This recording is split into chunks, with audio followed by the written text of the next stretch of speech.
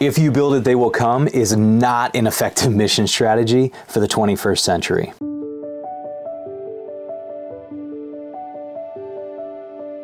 I was recently reading a Barna article entitled, "Do Church Buildings Still Matter? How U.S. Adults Feel About Spiritual Spaces." And in this article, they said something that was shocking, but not incredibly surprising to me. They said just 3 in 10 U.S. adults, 3 in 10 U.S. adults regularly visit spiritual or transcendent spaces. What does that mean?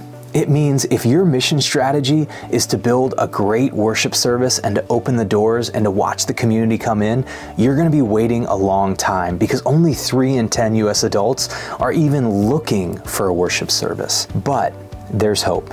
There's hope because at the end of every single worship service, the pastor stands up and he gives a blessing and the church goes out. And when the church goes out, that was Jesus' mission strategy. See, Jesus was never the one that said, if you build it, they will come. That's way more Field of Dreams than it is the Great Commission. No, what Jesus said in Matthew chapter 28 is, go. Go and make disciples, baptizing them in the name of the Father, the Son, and the Holy Spirit, teaching them all I've commanded you, and behold, I will be with you to the end of the age. And when Jesus said go, that word go means as you are going.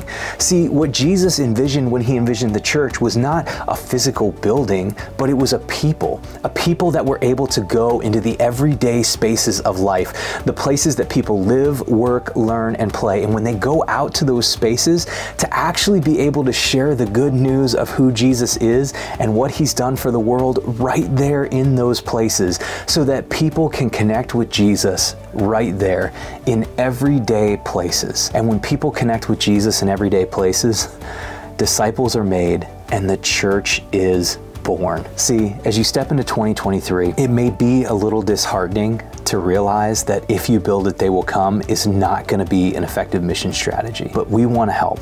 We want to help you live out the mission strategy that Jesus always gave in Matthew 28.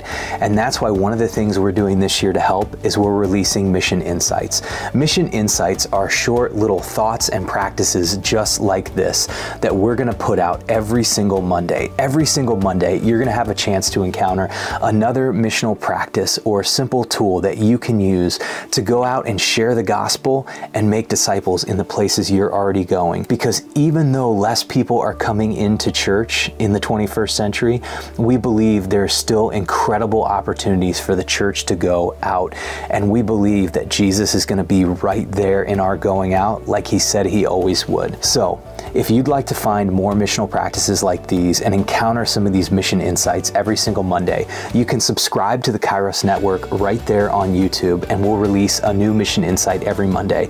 You can follow our email list and we'll send it right to your inbox, or you can check out missionarypathway.org. However you encounter these mission insights, we pray they're a blessing to you as you go out into the everyday spaces and share the good news of Jesus with the world around you.